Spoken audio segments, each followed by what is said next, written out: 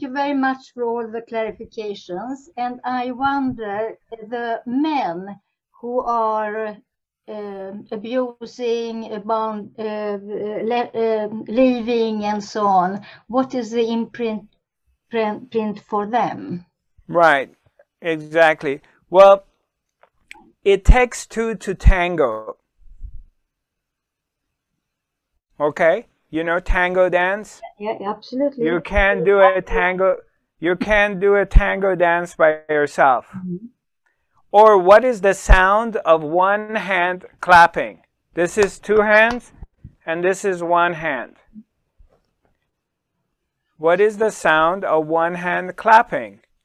You need two in this transaction. You need the bully, you know, who's bullying the victim. So one is taking this role, the other one takes the other role. They both need each other. But back into your question, so I don't want you to think like I'm dodging answering your question, but I had to explain these two parts before I get into it. Right. Well, it's the same thing. It's the same imprint for the boy. Leaving. As I mentioned earlier, some of us, in order not to be left out, we're leaving, so we're not left out. Same thing, same abandonment. You're still abandoning the ship.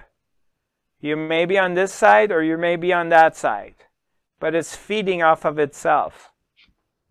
Okay? Thanks.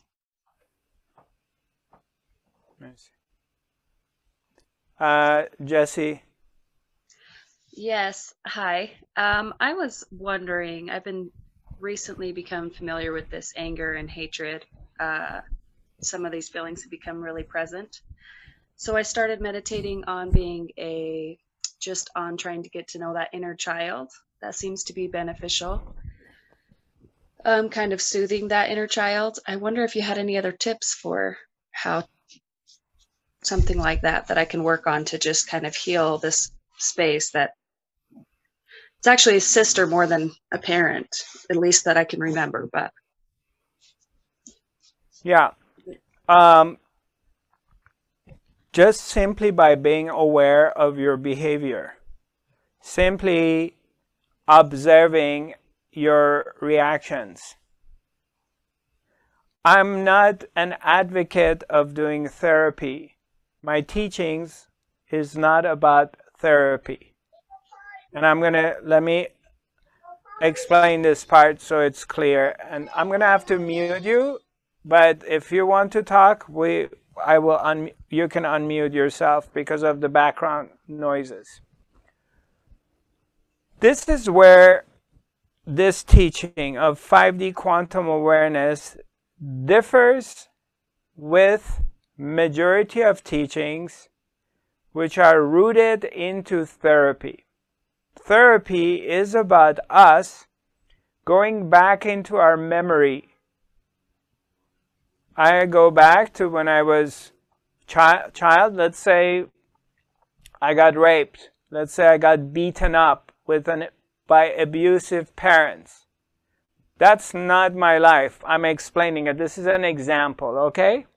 So, my daddy used to get drunk and beat me up or rape me. Or my mom used to I'm using some extreme cases, okay?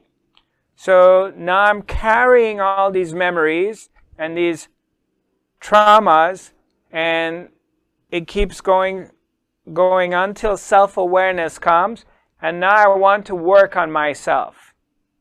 So I'm doing therapy. I'm going to someone who's qualified, and they're going to take me back into my memory and take me back into this place that the trauma happened, and I breathe into it, and I look at it, and I'm working on it.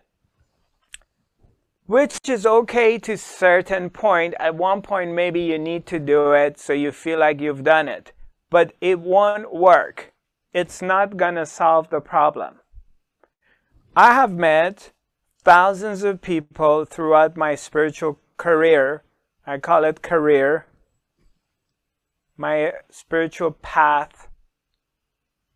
Thousands of people from all over the world. And going from one healer to another healer, from one psychiatrist to another one, from one therapist to another therapist, been working on themselves for 30 years, 40 years, and it's the same story. Nothing has changed.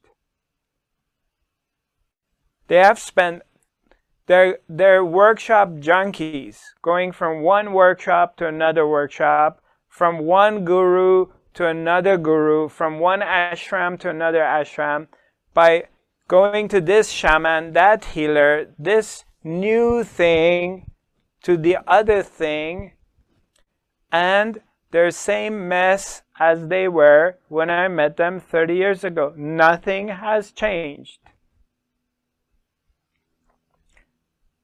Their spiritual ego became bigger, and the medals they put here, the certificates of the courses they've taken, gets more.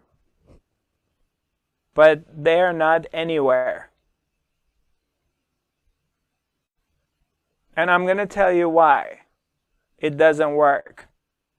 Because you are working on the realms of thoughts, realms of mind.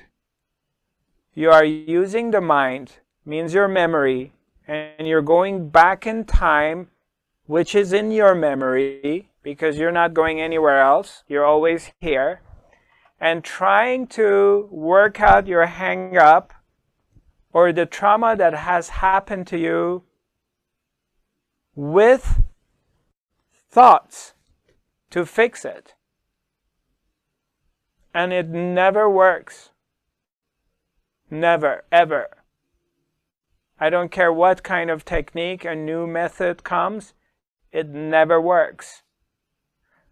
Until you discover the witness. Until you fall back into the place of the observer. And the observer is simply aware of this trauma, is simply aware. So the trauma comes and these emotions come. That you get tightened up, or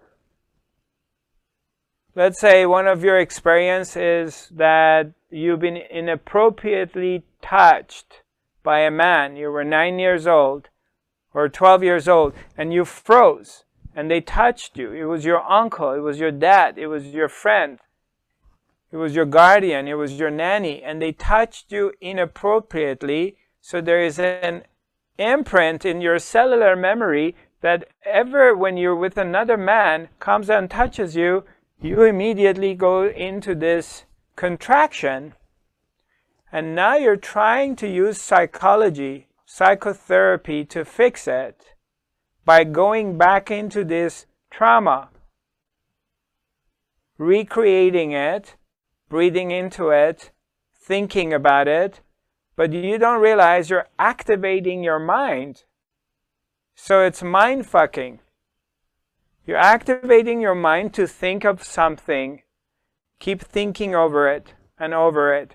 It never goes away because you're doing the wrong thing.